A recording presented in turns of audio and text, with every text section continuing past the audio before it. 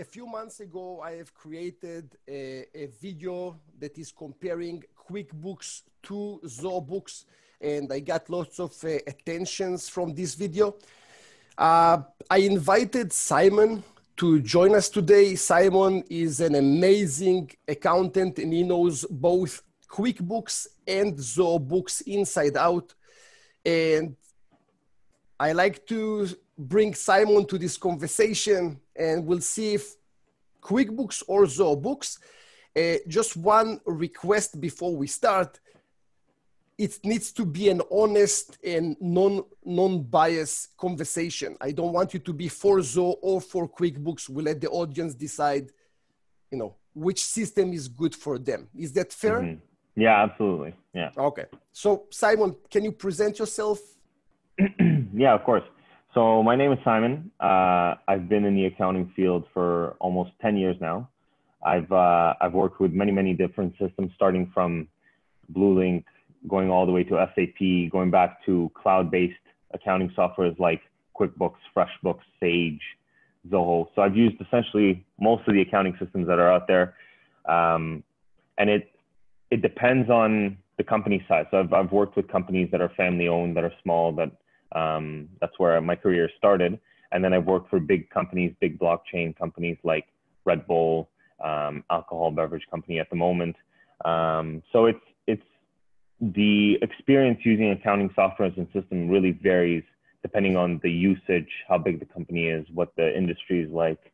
And so all over the place. For the sake of transparency, Simon is managing my books for all my companies. And he also was the only one that was able to migrate me from QuickBooks to Zoho Books. The video that I created before was about that I was not able to move from QuickBooks to Zoho Books, and Simon did it in 3 days. So Simon, let's begin with the most basic question. In what fields QuickBooks will shine, and what fields Zoho Books will shine? Yeah, it all comes down to the end user. I think that with most systems where you're starting to use it from scratch, it all depends on the business owner. So the business owner's ability to learn a new system and to migrate and adapt to new ways of doing things.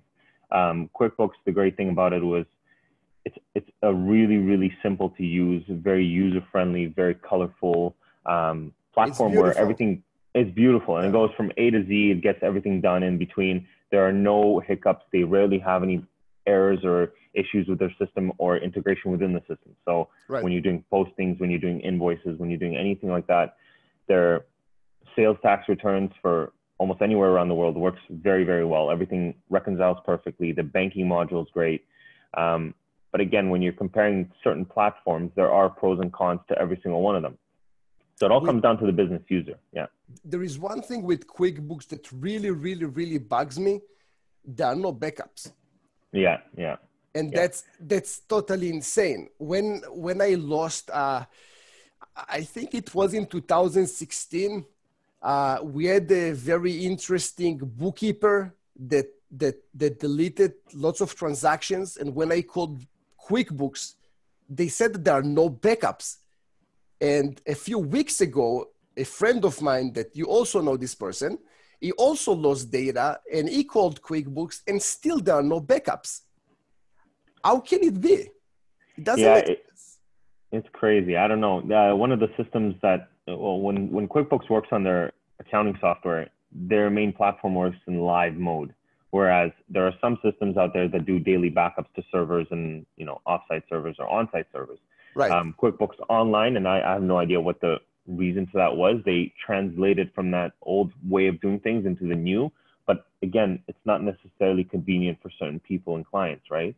Where they do need to have access to certain entries, and sometimes people do make really material errors, right?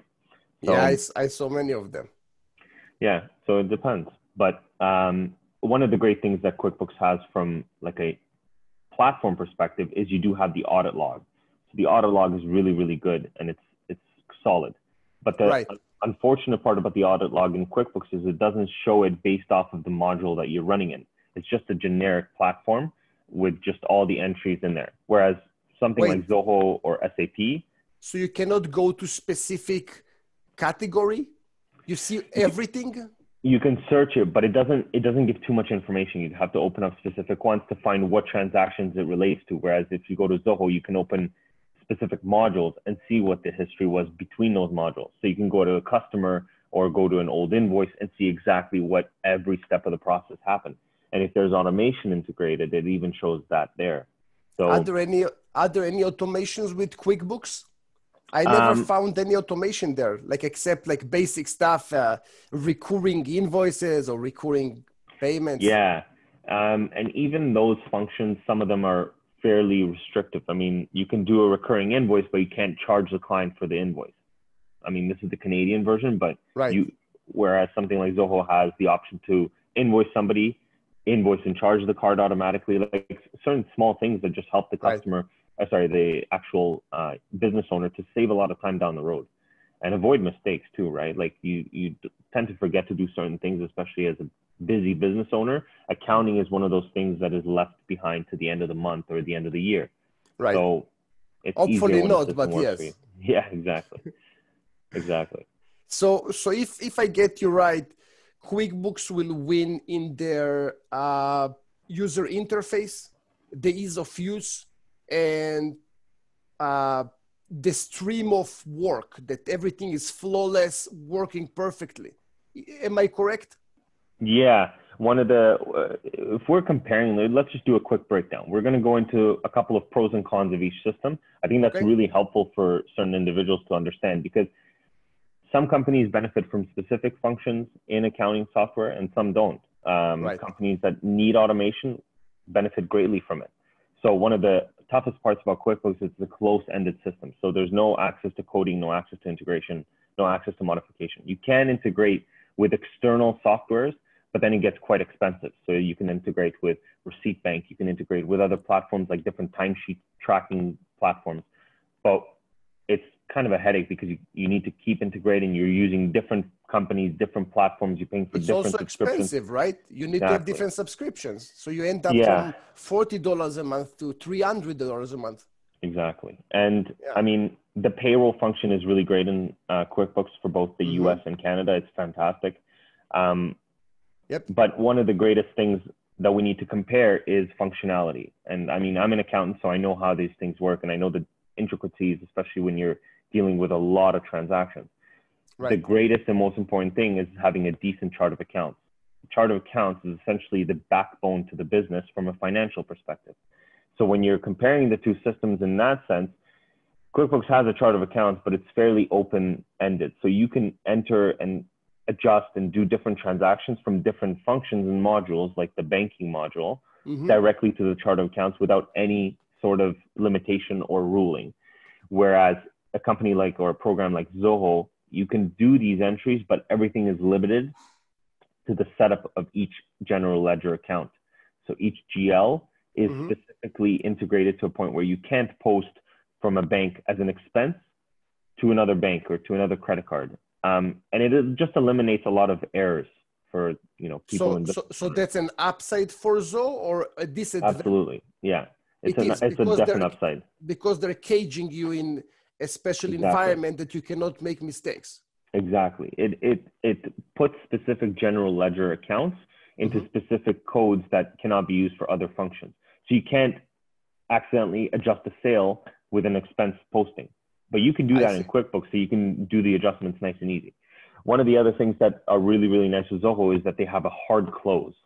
A hard close is a hard close. It's essentially where the system locks a specific period once an entry or a function is triggered. So when you're doing a sales tax closing for a specific period, QuickBooks will still allow you to edit the past transactions. They just give you a nice little warning before you do it. Whereas with Zoho, they say you can't edit any of these because they've already been submitted. From a record keeping perspective, this is very nice because it keeps the entire system holistic and clean and ready for an audit. If there's an audit, it's harder to track things. And this ties into that whole backup side of things. It's very hard to track things when you don't have specific, like a workflow where it says you've done A, B, C. So with Zoho, system shuts down, you have to create extra adjustments, which is the proper way of doing, keeping up with your records. So just another couple of small positive things there. I mean, you obviously have the integration of multi-currencies, much better in Zoho. QuickBooks has a great multi-currency system, but it does have a couple of glitches when you're doing certain transactions from certain bank accounts. And it has some limitations with automation, which is a little bit frustrating. I know also, yeah. Also, one thing that I know that I had with QuickBooks, I collect money from PayPal using USD. When the money is coming to my account, if you remember, we had problems to reconcile it because PayPal is not really integrated. It's just a bank account. And the commission is part of the transaction itself. So if I got paid $1,000, my bank account got 956, whatever it is. QuickBooks don't know how to calculate those commissions. And now we need to have some manual intervention to reconcile the transaction. And it's when you have so many transactions, it's just horrible. Right. But Zoho Books, it's just doing it automatically. They put the entire amount into a special account and they know how to calculate the commission. So it's transparent from my side. Yeah, exactly. And one of those things is just, those suspense accounts, they're very useful. Right. Big programs, they use suspense accounts for everything. Work in progress, inventory suspense, in transit suspenses, fixed asset suspense accounts, liability. The list goes on. I mean, when you're dealing with so many transactions, and again, it's all about scalability, right? At the end of the day, you want your business to grow. If you're growing with a system that's limited, but does what it can do today, you have to think about 3 to 5 years ahead. Most of these massive companies don't stick with small platforms because they know how much they need to input in terms of money to be able to expand their business. That's a really, really good point. I mean, just in general, this whole multi-currency thing is it's tough in general because when you're doing multi-currency, you're running a system that will do even the subledger account. So subledger account is accounts receivable, inventory, any of those accounts that can be tracked off the main general ledger.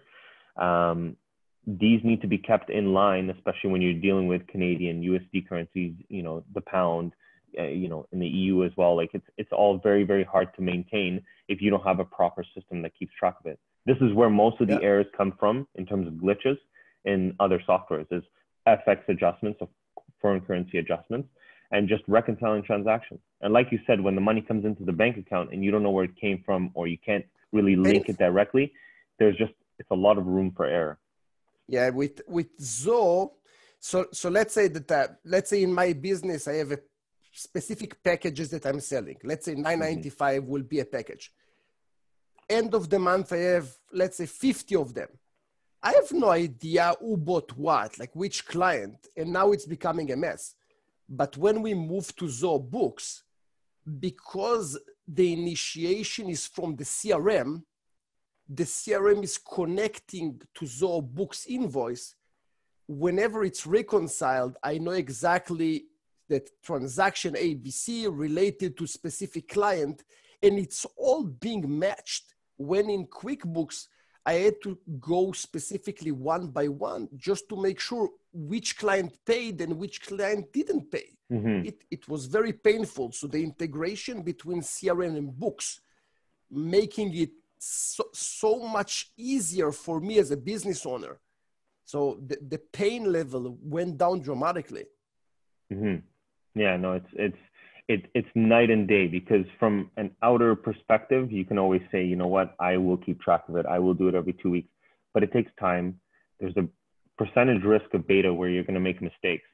If you don't have somebody professional on the account who's going to do the reconciliations properly, you're going to run into a lot of problems. And when these problems accumulate and you're half a year down the road, you're trying to reconcile and close the quarter. Oh my God. It's a lot of work. Yeah. Right? Look, what I really miss about, because I don't have any more accounts on QuickBooks. So I migrated all of them to Zoho Books, but I miss the design. When you log into QuickBooks, it's fun. you want to click and work on the system. With Zoho Books, I cannot say the same. It looks like old-fashioned system, but from the other side, the functionality-wise, I cannot even dream of going backwards to QuickBooks. It's totally night and day. Again, this is my feeling as a business owner. Yeah, if you're looking at most systems, when you're getting to more serious systems, they're not they're not pretty. They're not beautiful, Sage, SAP, yeah. Yeah, and Oracle, for example, like they're all very square boxes. Everything is modules are one by one, but one of the good functionalities of QuickBooks as well that you have to give credit to is the reporting and the customization of reporting. Because what's the difference between those two? So if we look at it from 1,000 feet, QuickBooks, where you just log in and do reporting, you can customize it based off of accounts, based off of periods, based off of access, custom fields. All those little things are nice and easy, and you can customize them right away. With Zoho Books, you have the same functionality. You do. And if you can even have more. But here's the kicker. With Zoho Books, you can do some of the breaking down and customization of reports. But if you want to take reporting to the next level, you have to use analytics. So it's fantastic platform that works really well and integrates really well. And by the way, the really cool thing about that one is it can pull from different databases, offline, online, QuickBooks, different drives. It's very versatile. But like you said, from a system where you just log in, click one button, you got a couple of reports, QuickBooks is great. But when you want to take that business to the next level, then you go with Zoho. The reports that I am using, I have a business intelligence developer that is grabbing all the information from my CRM, from Zoho Books, is just digesting all the information. And based on that, I can see on which products I am wasting more time and there is not enough profit, which projects are winners and losers. So for me, Zoho Analytics it's the tool that's making all those numbers is something very juicy, because I can actually take action based on the data. Yeah, exactly. Right? Yeah, no, I absolutely agree with you. Absolutely.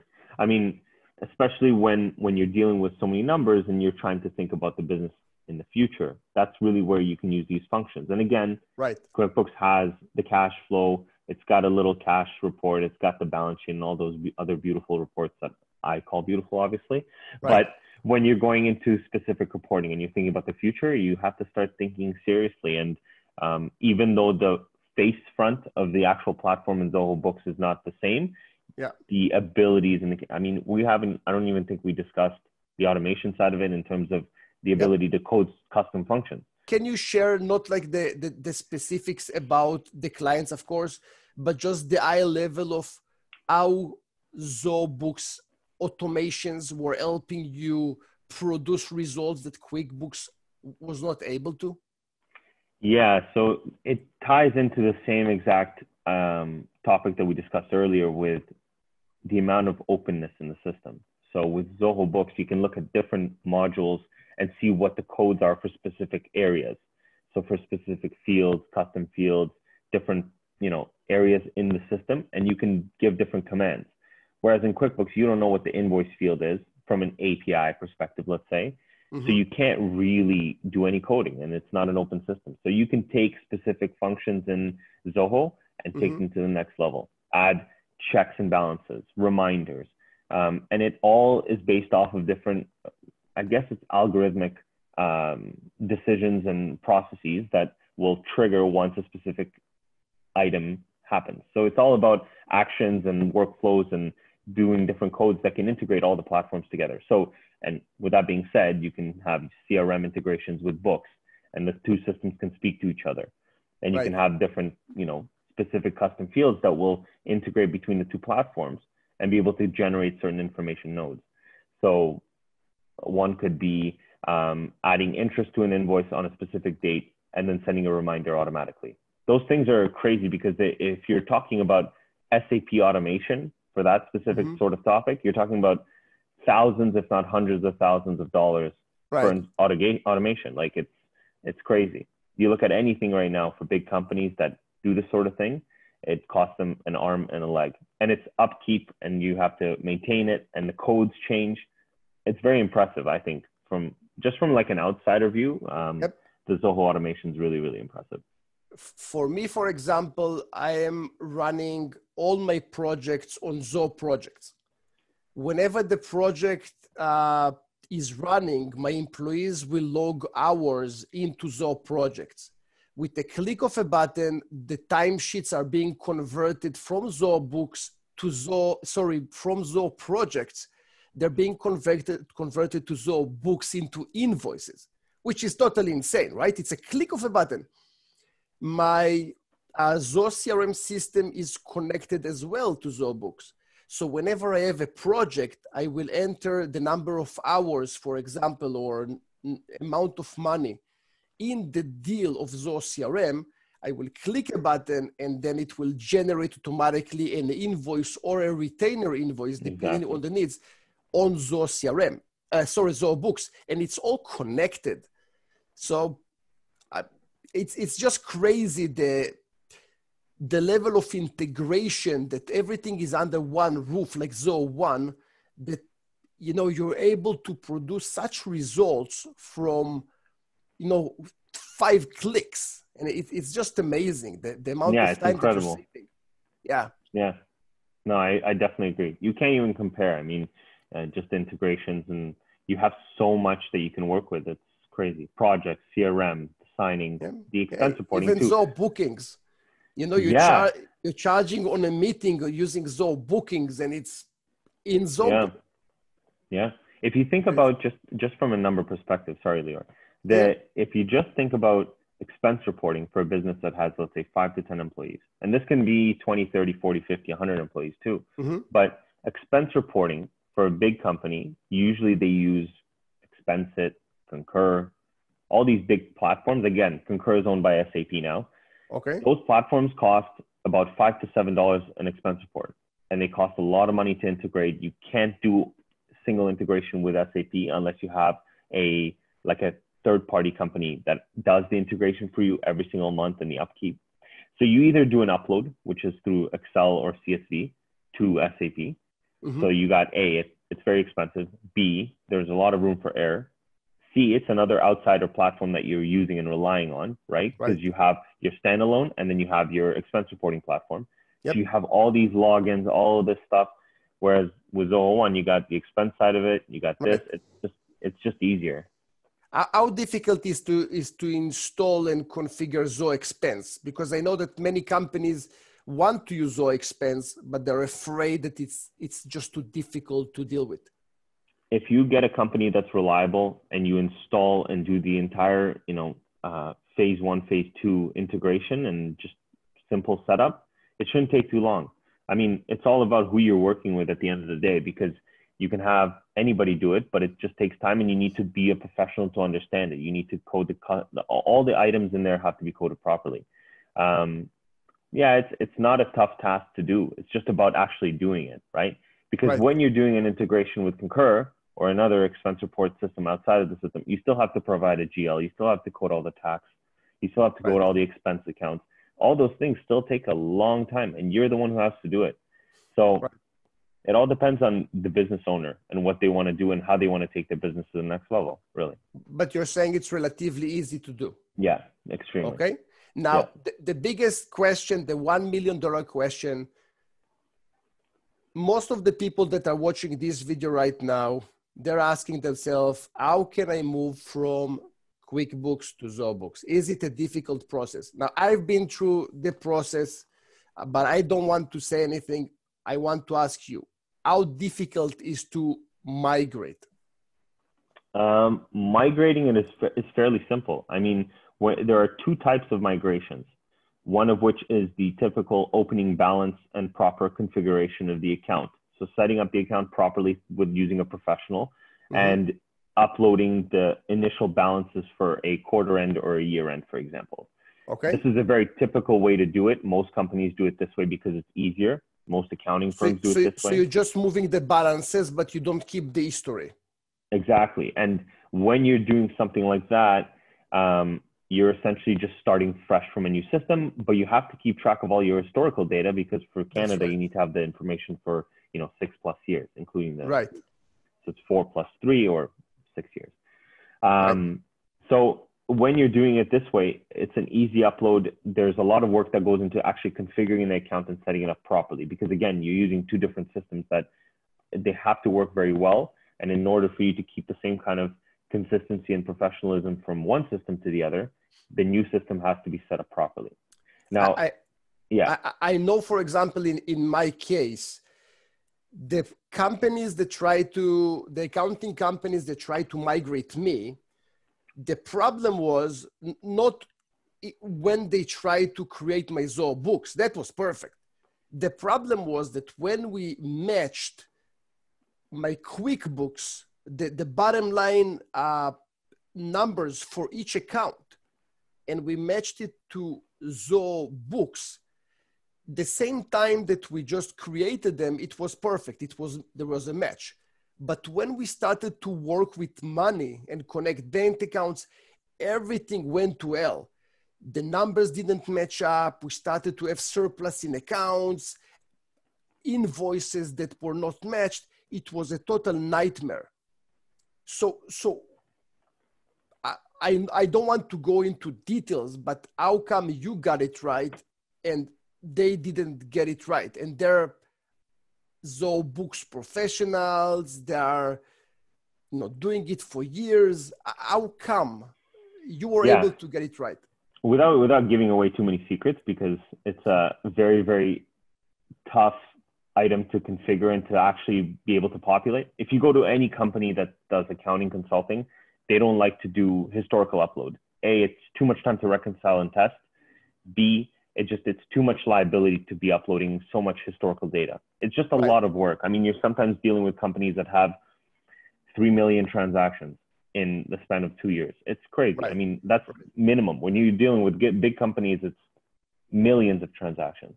When you're doing uploads, certain systems have limitations. So you can go backwards, you can do uploads, you can do closing periods, you can do, anyways, without going into too much detail, one of the most important things when you're doing a historical upload is to know how to use information and to know the new system. Zoho has the functionality to be able to upload the historical data. You just need to know how to configure the information properly. It just takes a long time, but it's worth it. At the end of the day, the client will just have one platform where they can look everything up, right? So I think I get it. In some cases, when I need to integrate two systems and I am successful when other implementers are failing, it will usually be because I know both systems inside out, and the limitations, it's where I know where I'm going to fail. Exactly. So by knowing this, so you're saying that because you know Zoho Books and QuickBooks inside out, this is how you can grab the data and digest it in a way that they will match at the end of the process. Yeah, and it's about testing, right? Because our testing files, you can run so many testing files. They go for 30, 50 megabyte Excel files. They're crazy. They're so heavy that they're testing every single bit of the process. You're testing every single trial balance every quarter throughout the functioning years, right? And when you're doing the upload, you just have to make sure, because a lot of people also tend to forget that when you're doing an initial upload, you have to take care of the sub-ledger accounts. Sub-ledger accounts, I said before, were like accounts receivable, payables, inventory. All those items need to be broken out by the specific account. You can't just have an opening balance on the balance sheet of $1,000 in your accounts receivable. What are you applying against? When you get that money in the bank, you have to apply it against an invoice. That $1,000 need to be broken out by the specific transactions, which are offset by the suspense account. So you need to know what you're doing. It's not just, we're going to punch in some numbers. It's actual heavy work that requires some thinking. And most companies just don't have the patience to deal with that, right? I tried myself before I contacted accounting firms. I tried myself to migrate to Zoho Books multiple times. And that was painful. Again, the beginning is always easy. If you go to the Zoho Books migration guide, just click here, grab the account balances, post them. Exactly. but it never works. It never works because the balances eventually, you know, let's say that October 1st will be the cutoff. October 1st, I need to start grabbing into the system the invoices. I need to feed back the banks into the accounts, and everything goes to hell, and it's a total nightmare. Yeah, yeah. It's essentially it's a checklist and a process list that have to work. And when you don't know what you're doing, it can cause a lot of headache. You can enter incorrect balances, and then you run into audits, and then you have no idea because 3 years ago you did an integration or a system transition that you just don't remember what you did, right? Right. These numbers, they need to make sense. They need to be tested. At the end of the day, it's your baby. These companies, these important items, they feed us, they do everything for us, right? So you want to make sure that you take care of it and do the system transition right. Yeah, I agree. Yeah. Okay. So Simon, I think we digested the QuickBooks and Zoho books all the way. Guys, if you have any questions or you have any comments, drop them in the comments below. If you like the video, thumbs up is always, you know, a good sign for me, and I really appreciate it. It will let me know that the content that we're generating is what you've been looking for. Thank you very much for watching. Thank you very much, Simon, for joining this session. I really appreciate your time. Thanks for having me. Thank you, Lior. Thank you so much. Thank you. Bye-bye. Bye-bye.